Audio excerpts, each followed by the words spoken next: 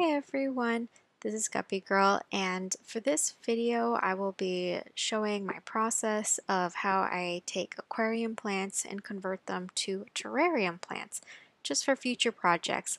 This was something that I had on the back burner and didn't really think I needed to make a video just quite yet, but as some of you may know, I am moving across the country and I'm taking all my plants, fish, and all of my little projects that I can maybe ship with me. So this is one of them I'm taking with me, and I will show you what it looks like now and the growth and how I did it.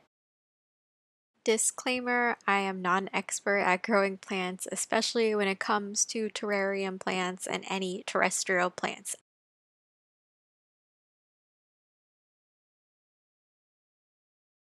For some background information, before January 16th of this year, I was previously growing the plants in this gray short bin.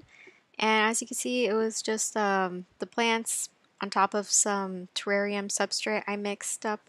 And then there was a rock layer underneath that was holding in water. And on top was just some saran wrap, which wasn't ideal because I was losing a lot of moisture over time. And you'll see in the next clip that there are some areas where it's like really yellow and dried out. And I should have probably sprayed it more, but it was like something I forgot to spray most of the time. So there are a lot of dry, dead areas that are slowly coming back to life. Here, I'm pointing to some Monte Carlo, and then over here, I'm pointing to some perlweed.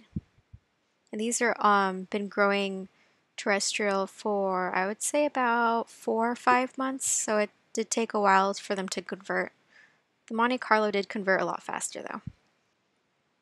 Over here is some Sabwasertang, which I thought it would be interesting to see if I can convert it to more of a terrarium plant, because right now I would say it's fully aquatic as far as I know. But just as an experiment to see what would happen to it, so it's been kind of hanging in there. It does need a lot more moisture and a lot more sprays than the regular moss and Monte Carlo. And then over here is just a small piece of pearlweed that is growing over there. So from the middle, or I should say, from the whole left side of the bin, it's a mixture of different mosses that I had, and I don't recall the names, but they were basically mosses I bought in tissue cultures, and they never fully converted to aquatic, and they're kind of stringy and messy looking, so I'll try to post a picture of that on the screen now. I still have them in one of my aquariums, but they just didn't convert very well. They're always reaching up and getting kind of tangly looking, so eventually I'll probably remove all of that from my aquariums. But that's a mixture of those mosses. And then on the right hand side is Christmas moss. And you can see that does kind of look more like Christmas moss than all the other mosses. You can't even tell. It just looks like a big jumbled mess of green and dying stuff. Another really interesting observation I made is that the moss grows really good on wood. So even though I had it on a substrate of, I think it was like a mixture of sphagnum moss, orchid bark, which is this wood, and I think it was like cocoa fiber or something like that. And it honestly held on to the wood very well. You can see it's already had some spores because there's some new growth at the very tip of the wood. So that was kind of what spurred me to redo my whole setup of growing these mosses.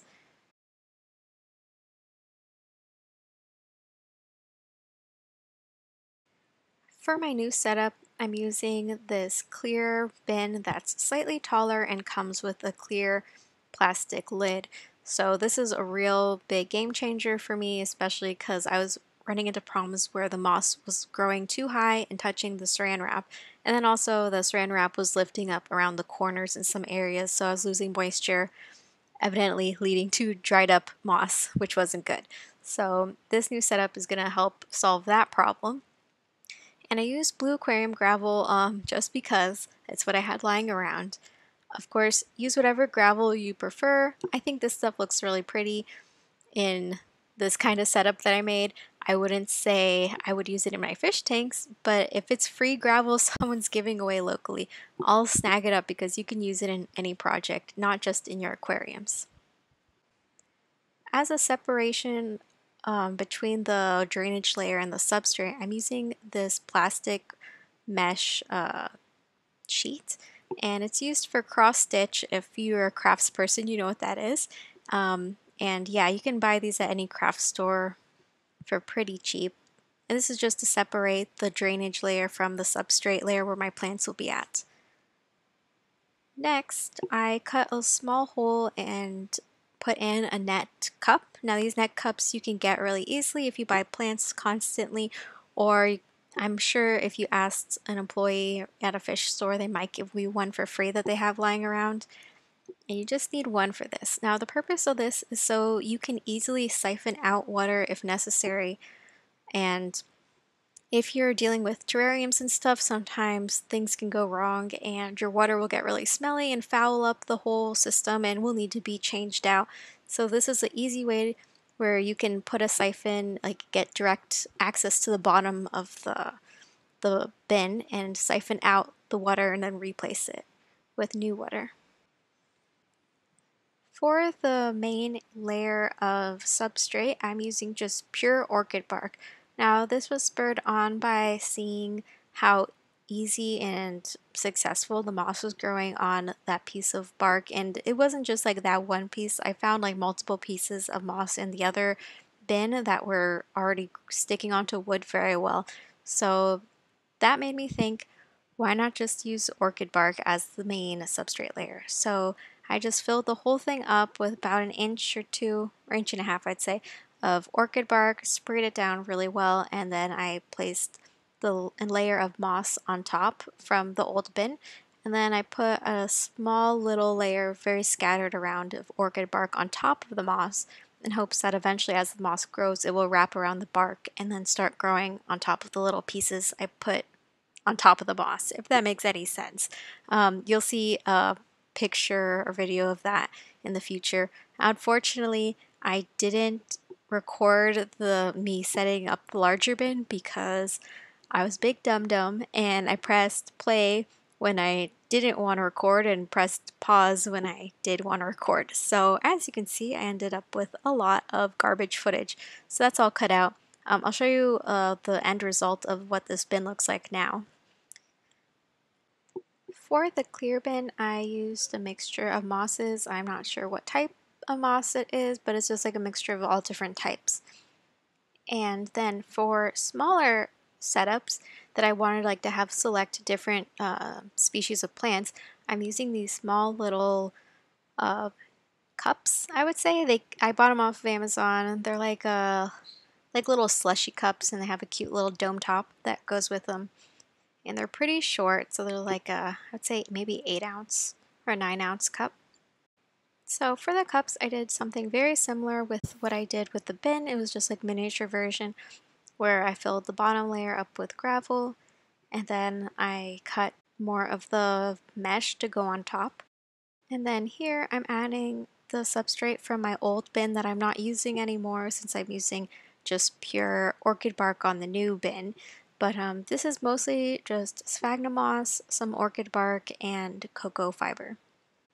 For these cups in particular, I am using mostly Christmas moss, I believe. It was all from the right hand side of the old bin, so it should mostly be Christmas moss. So like with the original idea is I wanted to grow on wood, so I put a layer of orchid bark in all of the little cups, and then I put the moss on top of it. Now, the orchid bark was really dry, so make sure to spray it really well if you're going to do something like this. Maybe pre-soak it would probably be a better idea. But yeah, just get it really wet, and then I put all of the little pieces of moss on top, and then a small layer of bark on top of the moss to weigh it down, and also in hopes that the moss will grow up and then over the bark. Now, for my idea of doing this, I don't want like a full sheet of moss. I actually want little pieces of bark with moss on for future projects. So I don't want a full sheet. Maybe if you do a full sheet, you would try a different method, but for me, I saw that the moss grew well on the little pieces of wood, and I can definitely use little pieces of wood with moss on in the future and kind of make a layer or mat if I wanted to out of that. Lastly, I just need to pour in a little bit of water just so when there's evaporation happening, because it'll be humid in the pot, the evaporation will just hit the top of the container and then drip back down, but you need to have some water in to start a cycle. So I poured a little bit of water into each cup and I topped them all off with their little cute tops. So this is what the bin looks like as of today, and most of it is still covered with bark. When I initially opened it this time around, it felt wet, but there was still some areas where I could feel it was drier, where the whole bin isn't 100% airtight. So I was losing some moisture that way. I could feel like some of the areas were more drier than others. But considering it's been a month and a half and I haven't sprayed it until now, that was pretty good for this type of bin. So I just sprayed it down really well to rejuvenate the moss in hopes that it'll all come back to life. I mean, it's a lot better than it used to look, which is mostly yellow, that's for sure. The first thing I did when opening the bin was I gave it a good smell. Now, this isn't exactly a science, but using your sense of smell is a really great way to tell if something is going right or wrong. And this is for your aquariums or terrariums too. So if your aquarium smells like ammonia, that's not a good sign. That means you have a lot of ammonia. And similar with the terrarium, if it smells like rotten stuff, that's not a good smell. But the smell I got from this was smelled like wet forest floor. Hard to say exactly, a little bit like of a pine smell. Moving on to the little cups, I did realize a few days after putting the cups together that I was losing too much moisture from the slit on top of the lid, since these are cups intended for drinks and you're supposed to put a straw through the top. So I just had some little stickers lying around that I used to try to cover up the top as best as possible. I wish I recorded or took pictures of what I planted when I planted it in January, but of course I didn't do that. I don't know what I was thinking, to be quite honest, but unfortunately I don't have before and after results. You'll just see the after at the moment. For the first little container, it didn't look like it grew too much. This wasn't Christmas moss or the mixed mosses. This was like some really small stringy moss that I wanted to save. I thought it was interesting and I hadn't seen it before. It just kind of popped up when I was going through the moss bin. So I had it separated and it's growing a little bit. I did put a little bit of dwarf baby tears in here, which seems to have disappeared, so it probably completely died out. For the next 6 pictures, these are 6 little pots of Christmas moss, and they are a lot greener than I originally noticed, and I did see new growth on them, just not a whole bunch yet.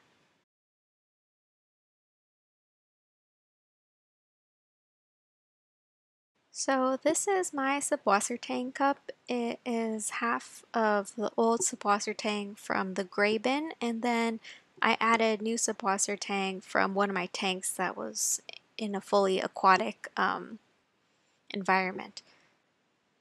The old growth that was already growing immersed for a while is still a light green.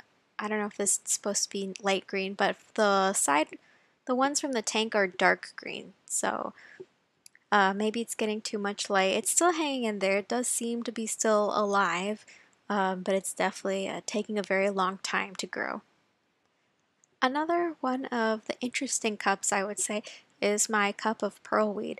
So I had just a very little amount from earlier that I replanted into here. I added some 88 aqua soil to this only because I didn't have any other soil to grow them in at this point in time when I made the cups. And the whole reason for this, and not just growing them in my sphagnum moss orchid bark substrate, is that pearlweed is a root feeder, so it needs some type of nutrients at the roots for it to pick up and grow. After replanting it this time around in the little cups, I have definitely seen an improvement with this plant. The old growth would be the leaves like at the lower to the substrate. Those are really small and pin shaped, just really small and thin, while the newer growth that is towards the top of each stem has a more of a aquatic looking shape to it. So it looks very similar to what it looks like when it's in an aquarium. It's just a very miniature plant. So that was something I noticed that was very interesting to me, because usually when you take an aquatic plant and you grow it um, in a terrestrial environment, the plant will look different and be a lot larger, like larger leaves, just a larger plant in general. Then you put it in your aquarium and it will die back and it will have smaller leaves. So this was kind of the reverse, which I found very fascinating, and I definitely need to do more research on this plant and observe it more as it's growing in these little cups. For the Monte Carlo, it has really showed improvement in these little cups. Prior to this, when it was growing in the gray container, it was very low to the ground and just bushy and had small leaves. After putting it in this new container, and it's been about a month and a half of growth, the leaves are now larger and the plant is more bushier than it was before and already sending out runners, which is really great. So out of all the plants, it's so far the best that has converted and the best adapted for terrestrial growth. And I definitely think in the future this would be a really good ground cover just to carpet a terrarium. As a side comparison, you can see that the leaves on the terrestrial Monte Carlo are a lot larger than the aquatic version. These are little clippings of Monte Carlo that I cut and I wanted to save, so I replanted them in these tiny little salsa cups, fully submerged in water with 88 aqua soil. And they're growing, slowly and steadily. As I was mentioning earlier, the aquatic version is a lot smaller than the terrestrial version of the plant, which is very common. I've been growing this Monte Carlo in little cups for about 6 months now, and they were really full of algae and biofilm. So prior to recording all the footage for this video, I threw them in my mixed shrimp tank, and the shrimp just cleaned them up. You can't even tell that they were covered in algae. And then, of course, my beta had a fun little time interrupting their hard work and sitting in the cup. A new addition to my little experiment is this Java moss, which has been growing in the cup for about a month and a half. And it's already beginning to stick onto the bottom of some of the bark. So I'm really excited and have high hopes that this will do really well in a terrestrial version. As a side note, since I'm moving soon, I'm thinking about how I'm gonna ship or package all my little projects, and the really great thing about these little cups is that they fit perfectly in those takeout cardboard containers that you get. So I've been collecting a ton of these from McDonald's just because I thought these look like they could be useful for something. And it hit me yesterday that they'd be perfect for packaging these little cups. So there's my plan on how to ship these. At least that solves one of my problems. Maybe this will be helpful for you to know too.